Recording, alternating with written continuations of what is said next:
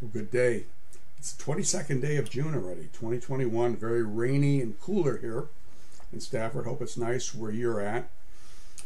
My aim on this channel, not just to tell you which jobs are open, not just to tell you the application procedures and how to get those jobs, but also to give you a realistic impression, realistic means of evaluating whether a job is for you or not. And that's what I aim to do with this particular segment. I'm going to talk about something that you probably heard this phrase before: collateral damage. What in the heck is that? Well, it's unintended damage. Damage sometimes to innocent people, in this case, innocent people who get hurt through no fault of their own. Happens a lot in wartime, okay? But it does also happen in drug law enforcement. And this is a story about how a small town in Mexico, the town of Allende in the state of Coahuila, was destroyed as a result of a DEA operation. It was destroyed by the narcotics traffickers in retaliation. Well, it's been said that the road to hell is paved with good intentions, and I believe that. And until the early 1990s, the town of Allende, which is about 40 miles south of the Rio Grande, was a beautiful place. It's a place anyone would love to visit. I'd like to go down there even just for a day trip. I mean, and there would be restaurants, hotels, just a beautiful place to visit.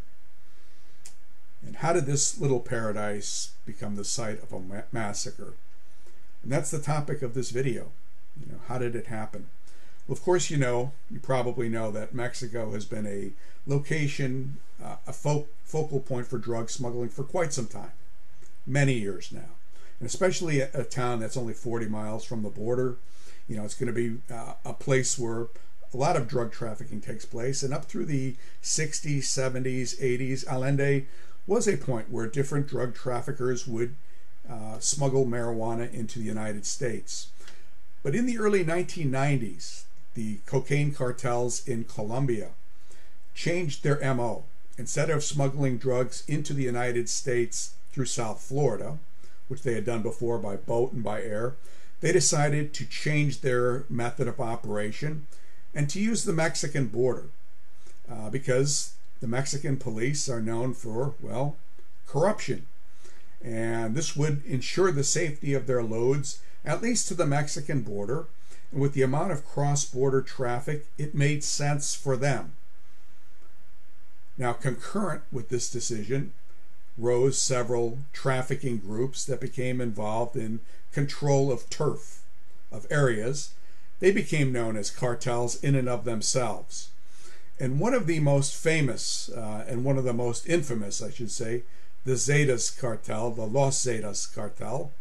And it is an organization that was comprised largely initially of military and police deserters. And many had been trained by the U.S. military, many had been trained by DEA. But starting in the mid-1990s, they decided they would leave their posts, sometimes with their weapons, and that they could get more money working for local drug traffickers. And one of the ways that they could ensure that they were hired was by being particularly brutal. And they were known as the Z's, the Zetas. And, they became notoriously regarded as one of Mexico's most dangerous syndicates. And they were known for engaging in brutally violent shock and awe tactics. This poor guy is about to get murdered on the screen. And these included beheadings, torture, setting people on fire, indiscriminate murder. And while primarily concerned with drug trafficking, they were also involved in sex trafficking, gun running from the United States to Mexico, protection rackets, assassinations, extortions, and now, undoubtedly, human trafficking, smuggling undocumented immigrants across the United States. And it was based in Nuevo Laredo, New Laredo, across the river from the city of Laredo. And again, it started with commandos of the Mexican army, but they grew in power until the year about 2010, in which they had become so powerful that they were able to break away from really the Colombians and from the other cartels. They formed their own organization. in which they were really responsible from A to Z, from procuring cocaine in Colombia to getting it to Mexico to getting it to their own distribution cells in the United States, and not just cocaine but also fentanyl. Well, concurrent with the rise of this Zetas cartel, around 2009, a vehicle was stopped, just a random vehicle stop, and in the trunk is about $850,000. And the driver, of course, knows who the owner of the money is. He can describe him, but he only knows him as El Diablo. And as they start looking at cell phones and other things, they notice some commonality, and an investigation is started. And eventually El Diablo is identified as a man named Jose Vasquez, and he is a native of the town of Allende. He came to the U.S. as a child, started selling drugs in high school, and was now a leading Zetas distributor for cocaine in East Texas and really throughout the United States, moving truckloads of drugs, guns, and money. Well, the investigation proceeds. They're ready to take it down, but providentially for Mr. Vasquez, or not so providentially, the day that the warrants are served, he happens to be in Allende. So the DEA enters the house to serve the warrants. They begin rounding up his henchmen, but Vasquez is out of town. While the DEA is inside Vasquez's house, a phone call is made to Vasquez, and they tell him his wife is being locked up. He doesn't really care. But when they tell him his mother's going to be prosecuted because she's dirty on the phone as well, she's talked and she's locked up or prosecutable as a co-conspirator, that's a bridge too far. And he offers to come to the U.S., plead guilty to everything, and get a life sentence. No good. He's got to come to the U.S., give a complete statement, and they want him to do a little thing for them. And this is called playing hardball. This is something that you do in drug law enforcement.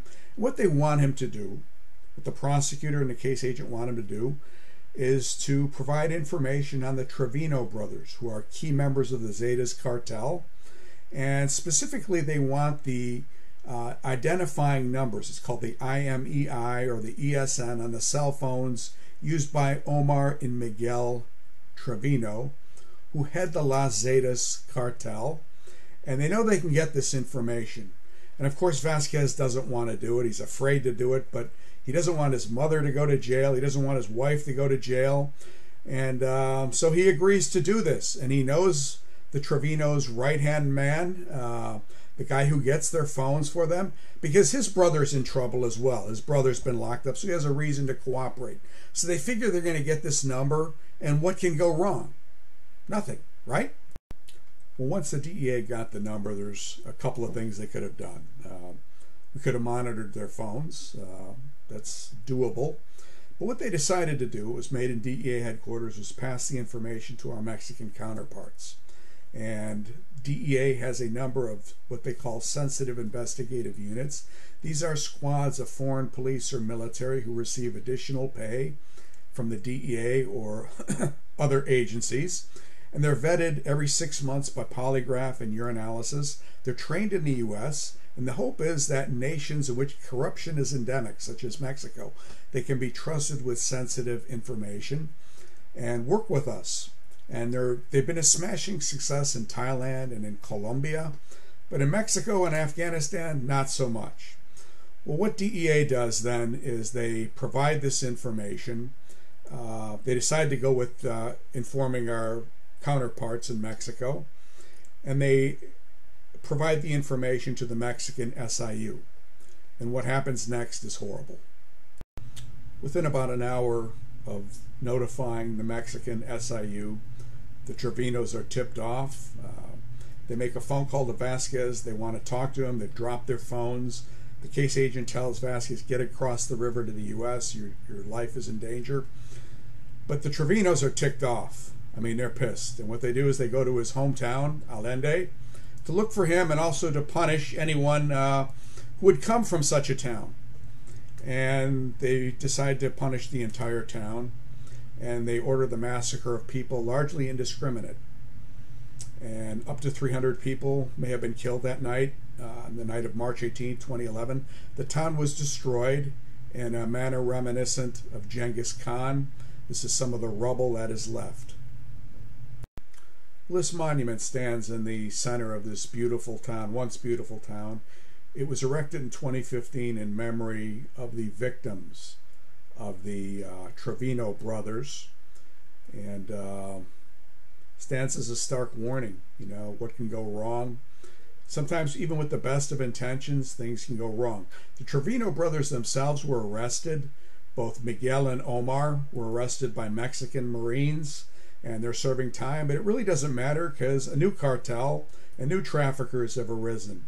And most recently, you know, despite the takedown of cartel members, the new president of Mexico, this happened just a few months ago, the Mexican government tried to arrest Ovidio Guzman, the son of El Chapo, and he sent his gunmen into the streets, and the president ordered Ovidio released, which shows who's in charge in Mexico. Some stories have a happy ending, and some do not. In this one, it's fortunate that the Trevinos were eventually arrested and imprisoned. What is amazing is that Special Agent Martinez did all of this work while battling kidney cancer. And I'm sorry to say that he passed from that disease in November of 2019. I think to the day he died, though, he regretted doing this case. Operation Too Legit to Quit. He was named Agent of the Year in 2011, but he regretted it because of what happened in Allende.